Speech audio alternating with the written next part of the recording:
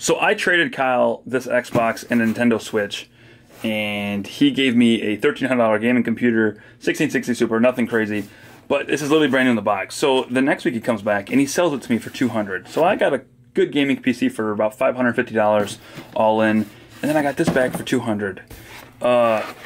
It's got a little mark on it right there. I don't know what he did to it. It's got Cinch stickers all over it. If he decorated or something, I don't know what's going on, but I made him include a special bonus.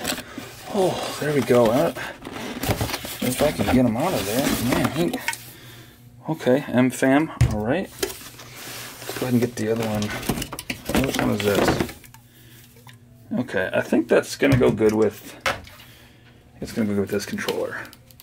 Yeah, let's go get this hooked up. Even though it's not an Xbox controller, I probably should have thought about that before the video.